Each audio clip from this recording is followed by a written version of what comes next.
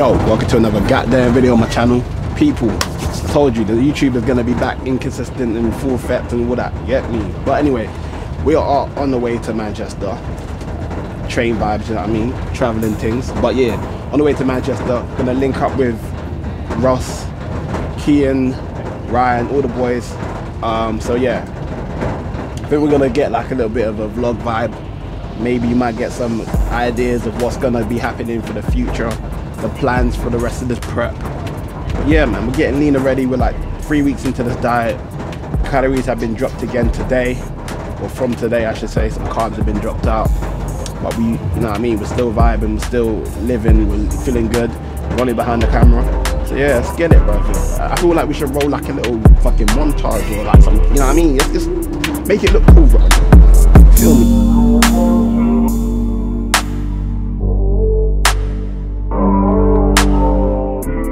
Bro, the train is 10 minutes late, yeah? And we are on a very tight schedule. We need to get to the Airbnb and then get to Link Kian for 12. No, really and truly, we need to get to the gym for 12 because he has a call at 3. And this train has shagged us by 10 minutes. Now, we almost actually missed this entire trip because of Ronnie, yeah? Ronnie made us late by, well, I told him to get to the train station for 7:45 and he got to the train station at 7:03. The train was meant to come at 7:03, but lucky for Ronnie's ass, the train was delayed till 7:08. So we somehow made it here on time, made our train, but the train's still late. So it's just a whole day of delay, but I've got a positive mindset. I think that we're gonna have an amazing trip. We gonna be all right. Ticket. I had 2 tickets, this one and this one. Okay, if you just move to the side over here, I'll get someone to print it out for you. Yeah? Collection one. Nah, it was just better. It had a thing up before. Yeah, that's spot on. I'll print that one for you. Just Oh, it is a collection code. Why is it switched to a collection code? Even when they were like, when I was in London, in Houston, they were like to me, oh yeah, you can't use the ticket for the underground. I was like, why not? I bought it and it's the route. And he said, no, you have to print it out. I was like, yeah. How's that make a difference? You can see it, just let me through. I think this day has been a day of delays. Thank you very much, my man. Arigato gozaimasu.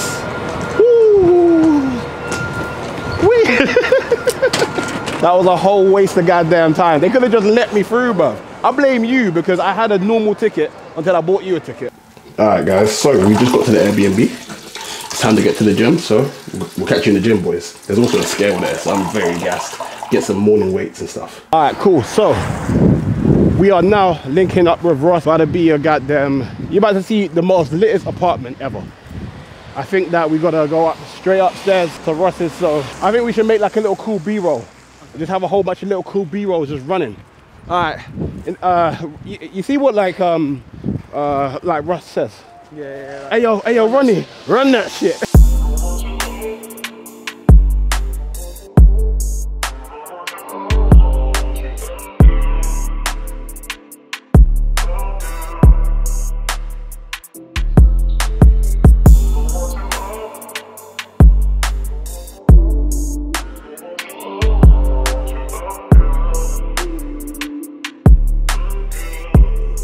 Good boy.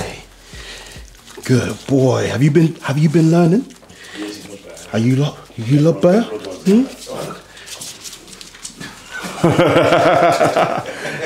He loves the camera though. He's a little superstar. He loves the camera. No, you look great, mate. You look really, really, really good. I'm really happy with this. Yeah. Like I feel like I've never. So, because I know we were going to start in 8 weeks out, but then giving you that 1 or 2 weeks is the I think it's perfect. No, I think it's perfect. And then best case scenario, where 4 weeks early. Yeah. Fill out. This is you. Oh wow! I can't believe I'm the star of a movie today. I started recording when you said with 3 voices. You get the beating. Listen. No one knows racism better than Irish people and black people. Yeah, that's why we're brothers. Fact. They were in England though, honestly enough. Listen, that's why the flags are so similar. You know? One color difference. Yeah.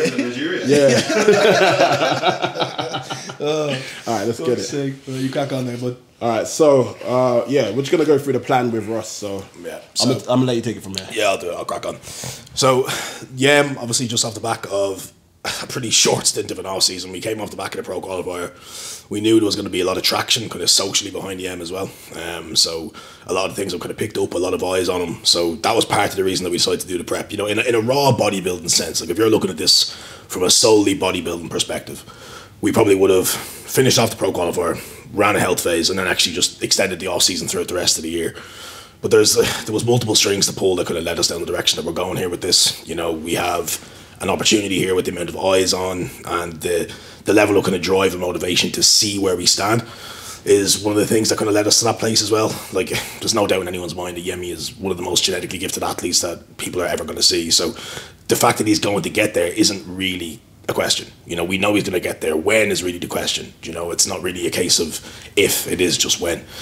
So with us, we just wrapped up the off season at the end about 2 or 3 weeks ago. We ran a small stint of pulling it back for a couple of days and just like freshening things up, just getting the body ready to rock and roll. And then we've led into the last kind of 2 or so weeks with 9 weeks to go. So it's roughly an 11 to 12 week prep, which based off the data that we have from Yemi, it's going to be more than enough. He pulls off quick and he puts it on quick. So we'll run about 9 weeks from here. We have had the last 2 weeks a little bit less assertive. Any kind of androgen load has been pulled right down. We'll start escalating that now early from next week and just start letting that titrate and do a little bit of work for us. So, you know, Yemi's really running at about 60% of what he can be running at now, if even. So we'll keep running it through. We'll make some adjustments leading into next week. Food is still pretty fine. It's a lot less than he was eating, so there's a little bit of kickback there in terms of, you know, overall kind of hunger signal and stuff like that. We also have a couple of different tools in play that might drive that overall hunger signal up a little bit higher, but we will pull that back as we go. But the game plan from here is to kind of get the kind of the real trigger pulled by the start point of next week. Just given that initial 2 weeks, just to assess rate of loss. Like what a lot of people don't realize when it comes to a prep is that initial rate of loss that comes off the back of the first kind of 7 to 14 days is largely just food volume. It's the shift in, like, you know, glycogen resynthesis that isn't going to be as heavy pushing into tissues because the food volume is so much lower. So inevitably you're going to see this big initial kickback, which is exactly what we've seen from Yemi. I think we've seen like 4 or 5 kilos being pulled off in the first like 8 to 9 days. But now it's stalling and it's holding itself a little bit more steady. If you're continually seeing 4 or 5 kilos of loss with a pro every week for 4 or 5 weeks, you're doing something fucking wrong. You know, pull it back, feed that bitch and let him keep going. But the game plan will be to get food down to a place that we can guarantee the rate of loss is going to be at a certain kind of percentile of his total body weight. And then if that gets beyond that percentile to a rate that we really need to control, feed him up with a high increase of carbohydrates across a 24 to 48 hour period and just run it that way, because there's loads of ways to skin a cat. In this case, there's loads of ways to skin a Yemi. So in this way, we're going to go and we're going to pull it back as much as we need to. Cheese! In this sense, we're going to pull it back to a way that we know that rate of loss is going to be assertive enough that we see those visual changes regularly. And then as we need to, as performance drops off, we'll top up with carbohydrate, allow the body to keep going, and just run it in that way. We'll probably be ready, I hope we'll be ready for about kind of 10 days out, because we've left less time for prep and more time to improve. Inevitably that means that your prep is going to run different. You know, your off season is essentially going to be a reflection of your prep, and vice versa. So however you run the off season, whether you push it really short relative to the next prep, you're going to have a shorter prep if you're going to give yourself as much time as possible to make advantage of that more productive environment, more food, generally a higher androgen load, you know, less output. And right, this situation, we have less food, less androgen load, more output. So you got to kind of play the field as much as you possibly can. But we're going to keep running through this. You know, I think Yem is going to train over the course of the next couple of days, so we'll keep tabs on things.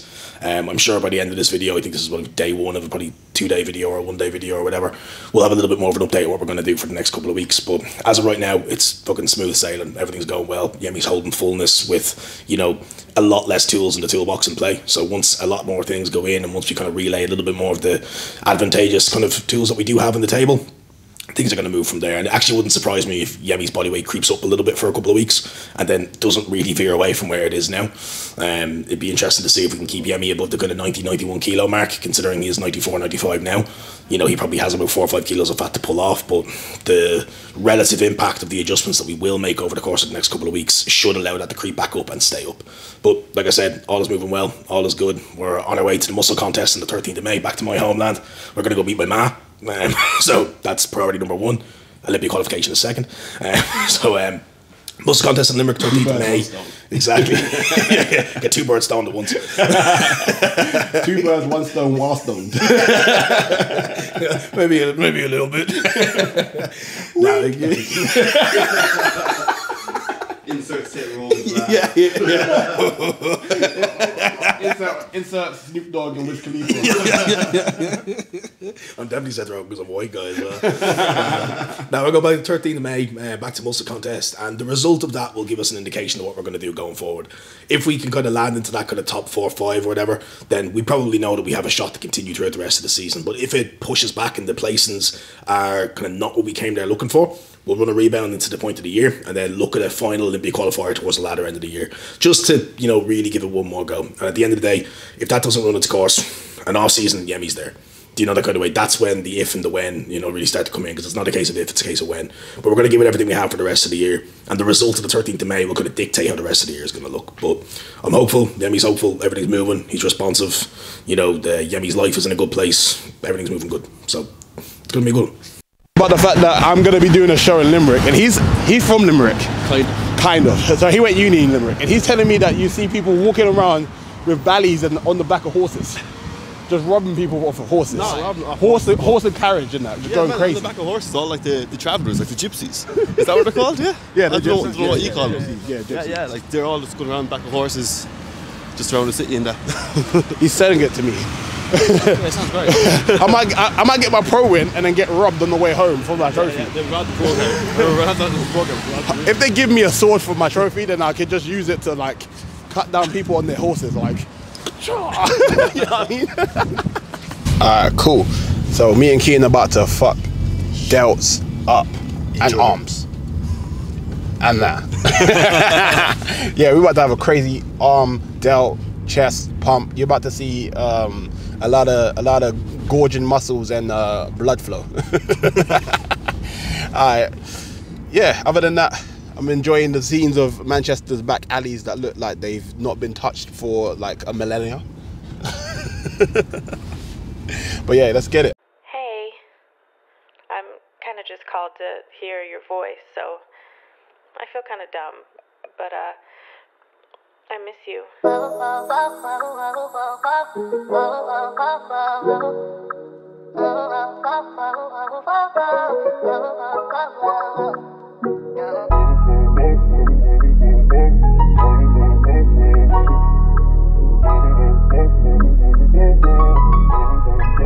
Ayo01.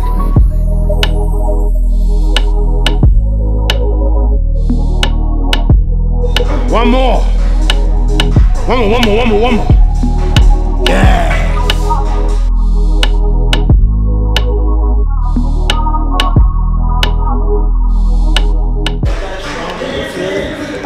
All I'm saying is this is about to be a good fucking session. I can feel it already. You know when the lateral raises are fucking hitting? There's no way you're gonna have a bad session.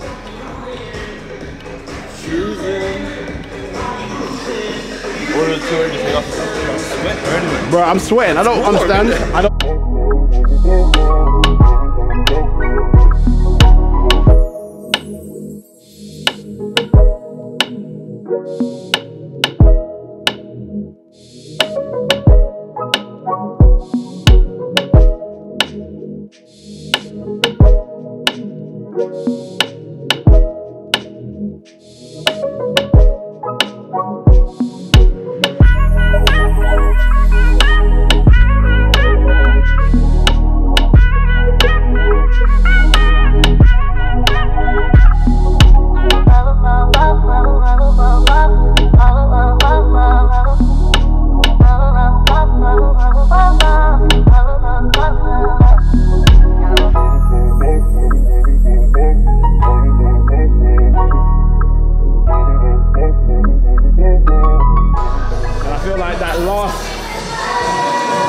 That latter end of April, strength is going to skyrocket, and then it's just going to taper off slowly by May.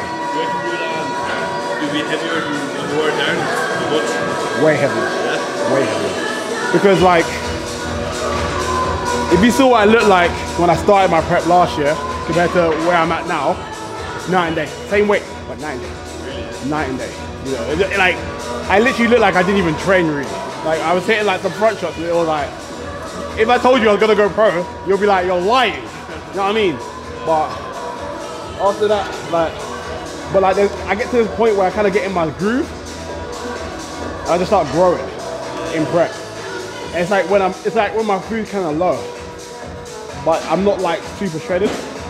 And I get like, I have that look where I'm lean, but in that fight you're more efficient because yeah, you have less body fat as well. Exactly. And you're going to be more responsive to what you're doing. So exactly. That middle point of prep where that's where everything is at the best. Yeah. Like from now till like 4 weeks out, phenomenal. And you drop off all like that fatigue. Yeah. So, like day in and and having all that food in you, because I'll be honest, I feel way more efficient when I'm doing my cardio and I'm training heavy and I've got not that much food in my belly. Yeah.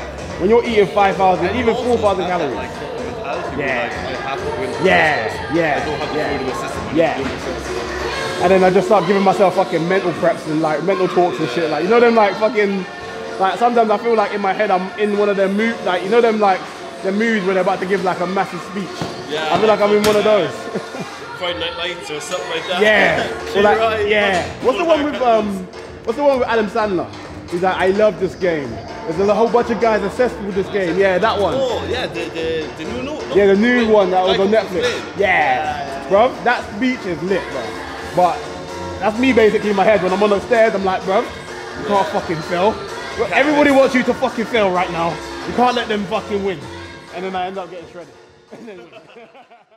You come all this way, have one bad day, and you're ready to back down? You love this game. I mean, love it with your whole heart. Because if you don't, let's not even bother. Let's not open that door. They're just gonna slam it right in our face. I love this game. I live this game. And there's 1,000 other guys waiting in the wings who are obsessed with this game. Obsession's gonna be talent every time. You got all the talent in the world. But are you obsessed? Is it all you ever think about? Let's face it, it's you against you out there. When you walk on that court, you have to think, I am the best guy out there. I don't care if LeBron's playing. So let me ask you again, do you love this game?